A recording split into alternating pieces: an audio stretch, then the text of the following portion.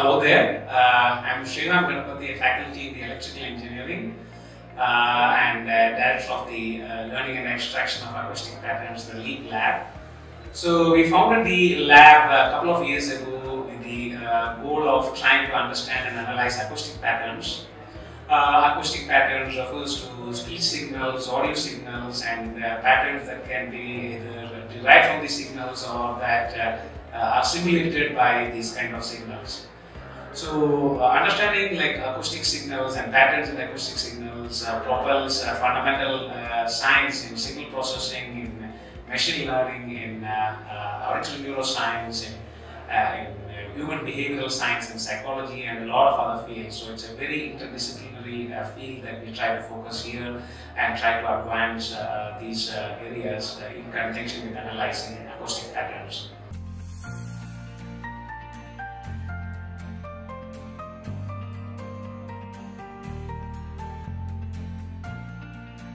We are analyzing conversational speech data sets so as to analyze how humans do different tasks while listening to conversational speech in day-to-day activity, and how machines perform when they work with these data sets.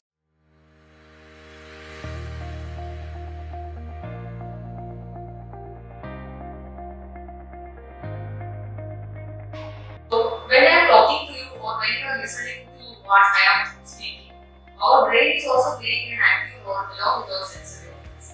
So here in the lab, our group is trying to understand how the speech is encoded in our brain.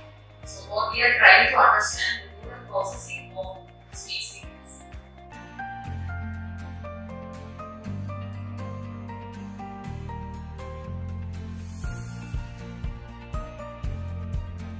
We want to make a speech recognition system which is robust to noises, real-time noises that we face in our real day-to-day life. So we know all these speech recognition products that are already there in the market, like Siri, Cortana, Ego, which interact with humans and tries to do the conversation by understanding what humans are saying and then replying at the same time.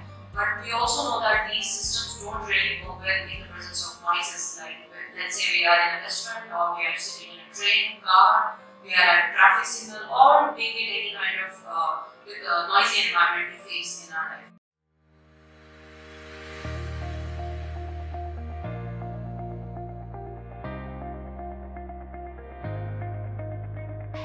So this problem of spoken language identification, we are using techniques right from signal processing to statistical modeling to deep learning. And the main problem is when the languages are dialects of the languages themselves. Like you have English become English American and continental Spanish, European Spanish. The problem becomes difficult there. The system will struggle when there are dialects that are very close. And another problem is when the speech accuracy is very small, like 1 second, 2 seconds, 3 seconds. So each of us are trying to solve these problems separately. Some of them together. And yeah, we have some good results, and we are moving forward in that direction.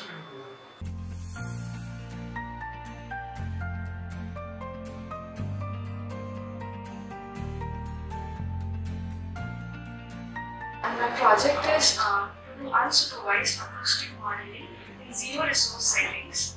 So in machine learning, we know that we can do unsupervised learning or supervised learning.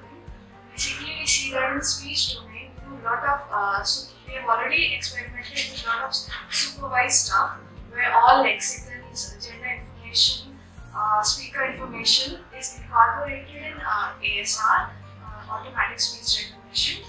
But suddenly, as we see that when there are many languages for which no such information is available, and the interest is shifted to how robots acquire knowledge or how the infants acquire knowledge.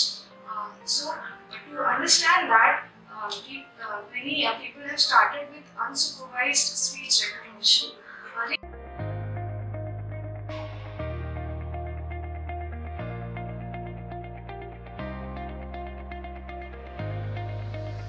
The problem that I've been working on is called as speech data recognition. The problem of speech recognition can be reduced by taking a simple example of a man speaking into a microphone. microphone in his hand.